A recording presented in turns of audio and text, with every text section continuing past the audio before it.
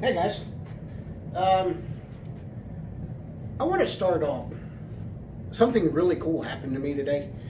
I walked into a Dollar General in Vinemont, Alabama, and I had a Cold-Blooded Cafe shirt on, and one of the girls working there says, "Oh my gosh, reptiles, I love reptiles."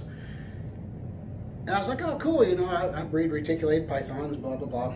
And she says, "You look familiar." She goes, "You have a YouTube channel." I said, yeah. I said, I've got mostly snakes. This girl was excited to see me. So, one, aside from possibly recommending some, that, you know, she seeks some form of medical, neurological help. I'm just kidding. Makayla from Dollar General in Vinemont, Alabama.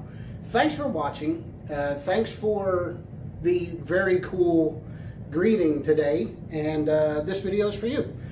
If I destroyed your name, the more I thought about it, by the time I got to the house, I wasn't sure if it was correct or not. So it's either Makayla, I think it's Makayla, or Makaya, something like that. Anyway, she was really cool. She loves snakes. She loves reptiles, lizards, all that stuff, but she stated to me that she's not allowed to have one because her people are not very enthused about the reptile community. So we're going to address that in a future video and hopefully help her out with that. So as you can see, I am fighting with Giselle here, my genetic stripe. She is wanting to go up, or anywhere else but on me. So anyway, what this video is about, I don't know if many of you saw it today, the post from the dodo, which occurs about every quarter, about every 3 months, with Ed Teoka's snake with his daughter. Now, any of us that have been in the snake realm for any length of time, we know who Ed is. He is in the UK, I believe. I have talked to him on numerous occasions, and super nice guy. He's had these two reticulated pythons, Sunny and Cher, one being an albino and the other one I believe is a sun tiger. But these two snakes, along with his daughter, grew up together, and he has interacted with these snakes for so long and for such a numerous amount of time that they coexist perfectly. And with supervision, he allows his daughter to interact with these snakes too, who happens to be very young. And I'm sure we've all seen the video of her laying on the couch or sitting on the couch with her iPad or whatever, and this 13 to 15 foot snake is just crawling all over. Now, the dodo posts this, like I say, about every 3 months or so. And it is like wildfire. These people get on there and just slam Ed, saying how bad of a parent he is. And of course, everybody's reaction, the snake's going to eat the girl. All right? It's so frustrating to read the comments. As snake people like we are, I highly recommend you don't even read the comments, because it will absolutely infuriate you. I have 3 kids, 2 daughters and a son, all of which have grown from day one with snakes. They know a lot about snakes. They're educated with them. They know that there are times when to not mess with them. They are educated somewhat on reading the signals that these snakes will give you, which is very important.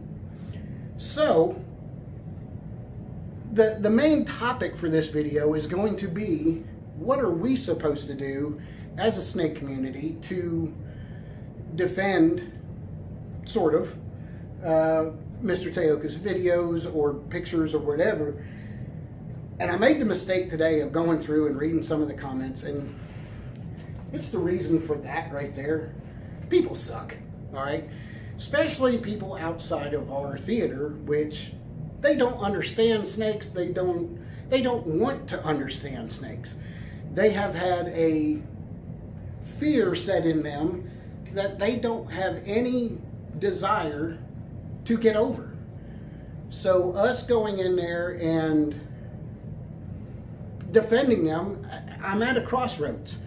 Do we do that, or do we just say, you know what, they're idiots, they don't know what they're talking about? Let me get your reaction on that. Let me get your theory on what we should do. Half of the time I'm thinking it is our responsibility to possibly educate these people.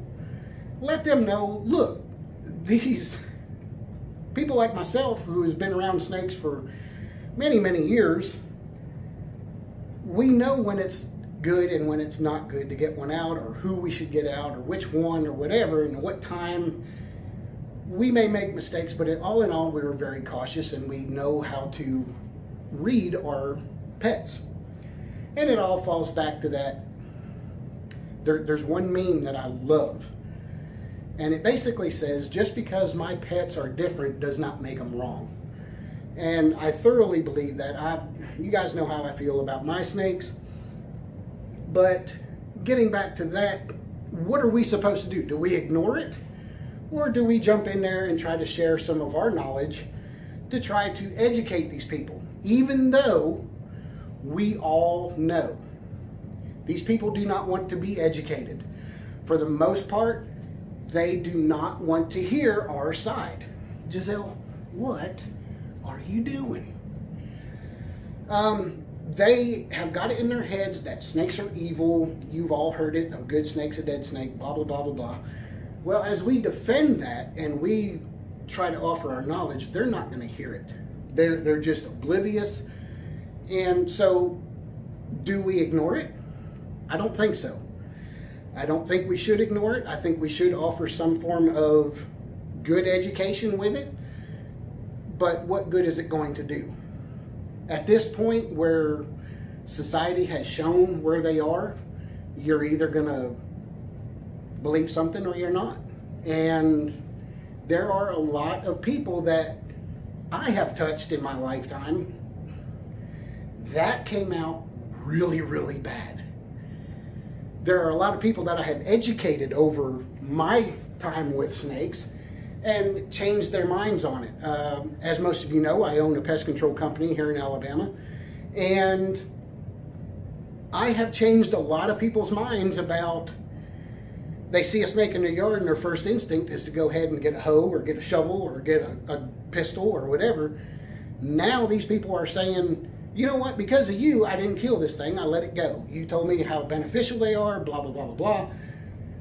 Okay, so that would pan over to what we do as far as keeping snakes. And, you know, Alabama, as y'all know from my last video, they are trying their hardest to pass the law saying no large constrictors.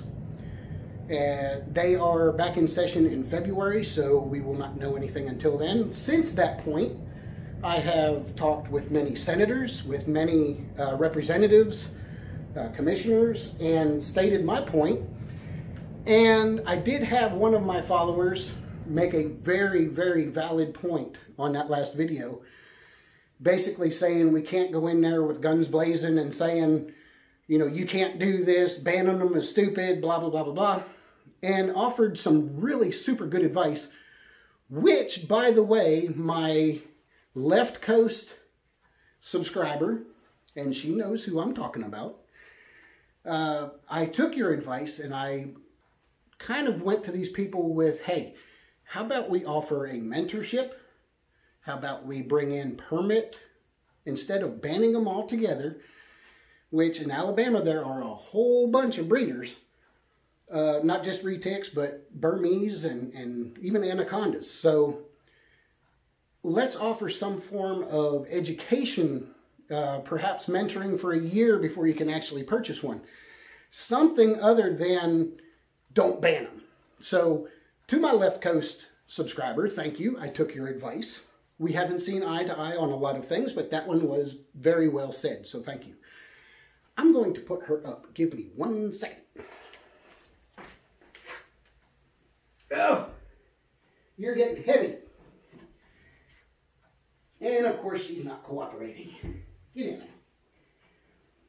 So, as the topic would continue, what do we say to the haters of, that was a workout, for Mr. Teoka? Do we say anything? What do we say?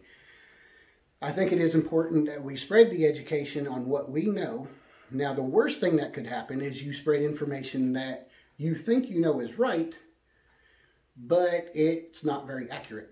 When they find out that something is inaccurate, everything's going to be shot to hell. So, what I am saying is, if you are well knowledge, if you are quite certain that your knowledge is correct, go ahead and offer some education. If they don't listen, that's their problem. We can't do anything about it.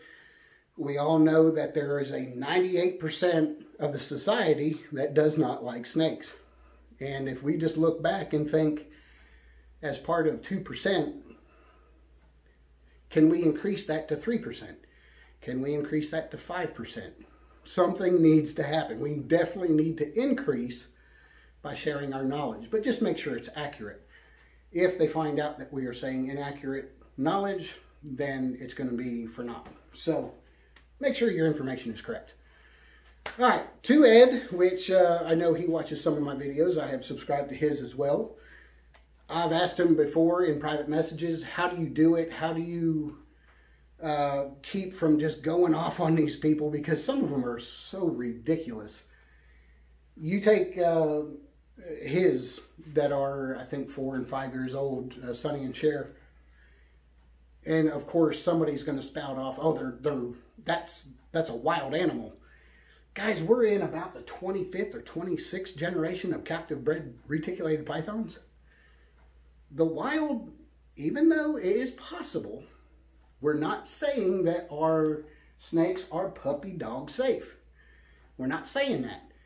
We are saying that, hey, we have got to learn how to come together and understand that these snakes deserve respect. No different from a dog. If you have a dog, there's some times where you have to respect them. How many of you have told your kids, don't mess with the dog while he's eating, he might snap at you? Same thing. Oh, however, dogs kill more people a year than our snakes do, so what are we supposed to say to that? I don't know. Do any of y'all? What is the correct thing to say? I don't know. Society has lost their ever-loving minds, so any help with you guys would be great. I had to leave that whole comment section on the Dodo's print today because I could almost feel, well, I did feel my blood pressure going absolutely through the roof. And it is because of that train of thought that we are having to fight so hard to keep our hobby alive. I know that U.S. Art is involved with us in Alabama. I'm certain they were involved with Florida, who just got it passed. So I don't know how well that's going to go. Crossing my fingers and hoping for the best outcome. If you don't see me on YouTube anymore, you will know that it got passed. And I am hiding out with my snakes. So, I didn't say that. I didn't say that out loud. Okay, so, Makayla, girl at Dollar General at Vinemont. Shoot me a comment in the comments below, and I will see to it that you get a free t-shirt, mostly snakes. I appreciate the warm welcome when I come in there. It was really cool, guys. I'd never had that done before, so kudos. All right, tell me what you guys think about this topic. I don't know if I've actually solved anything or if I just rambled on fighting with my snake for 10, 15 minutes. But let me know what you think. We can't go off the handle like a lot of us would like to these people because that's going to make it even worse. So we have to find a mild-mannered way on trying to get through these people's heads that it's just about respect. Respecting an animal. If you have a wild-caught horse, that horse is dangerous. if you have a wild dog. It's going to be, you have a wild cat. I'm telling you right now, I've got a customer on my pest control route that I have to tell him to put his damn cat up or else I'm not coming in. Yeah, totally handed him my man card at that point. I'm afraid of a cat. But I will say, this cat, I would deal with any one of these snakes on their worst day before I would deal with this cat. I'm trying to redeem myself. The cat's really, really pissed every time I go there. Jumped at my face. So I'm telling you, I had reasons to tell him to put his cat up. I'm not like that. Anyway, I got to go change an engine or something to get my man card back. Thanks for watching. We'll see you on the next one. Peace out.